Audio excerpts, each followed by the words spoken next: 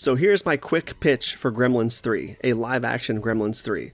And if you or any of the studios rip me off on this idea, I will fucking sue, and I will sue hard. Take everybody's fucking money. Even though I own none of the properties and so on and so forth. I will still sue, and I will win all kinds of money, and then I will buy the fucking studio, and then buy the fucking rights, and then buy the fucking actors, and fucking make Gremlins 3, and make this version of it anyway. So you're not going to win in the end, just don't rip me off, and let me make my movie. But I digress. Let's move on. My pitch, my quick pitch for Gremlins 3. Here it goes.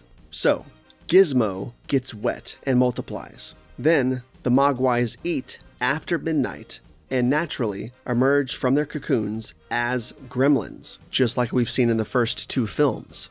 But then, the main twist of Gremlins 3 happens when the gremlins themselves, after emerging from their cocoons, again eat after midnight and transform again into an even bigger and more vicious version of the gremlins they already are. Something we've never seen before. A third phase of the gremlin life cycle.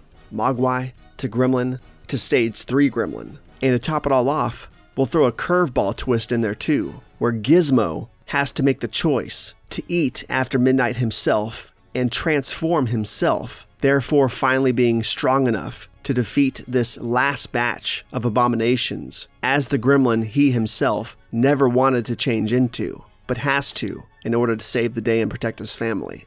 How cool is this? Do you like it? Do you not like it? I would call it Gremlins 3, The Last Batch. Yeah, I will fucking sue you all, I swear to God.